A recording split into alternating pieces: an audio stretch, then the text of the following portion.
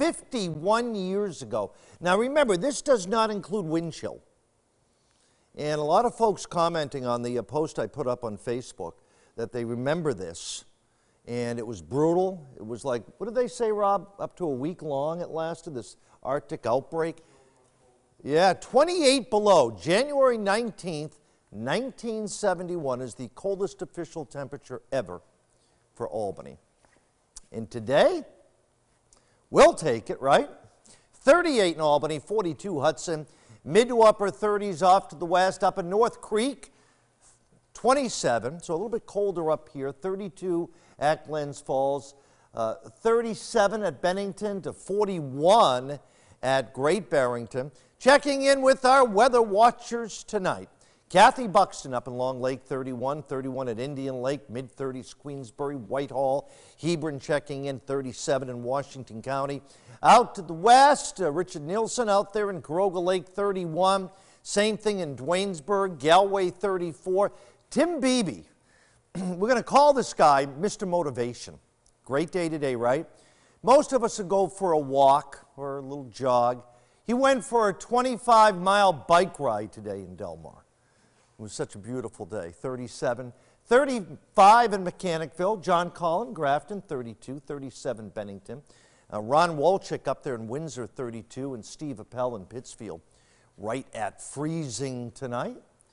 Sandy Shellhorn, mid-30s at Wyndham, Summit 31, Germantown to Hillsdale, still in the mid to upper 30s. Now, that's going to change because of this cold front that's going to sag south tonight.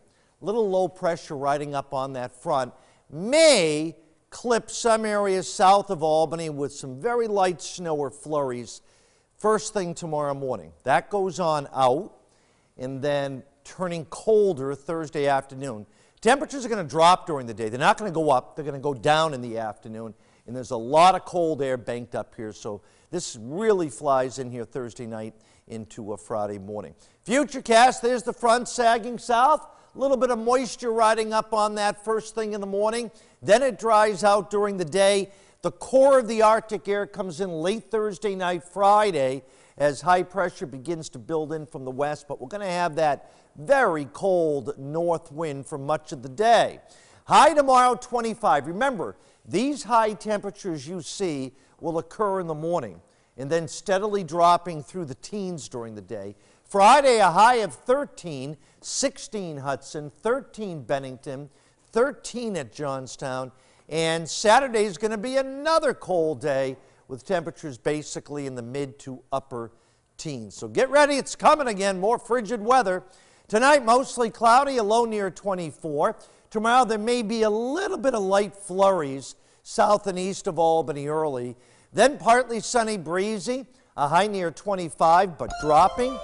Frigid Friday, 13, 16, sunshine Saturday.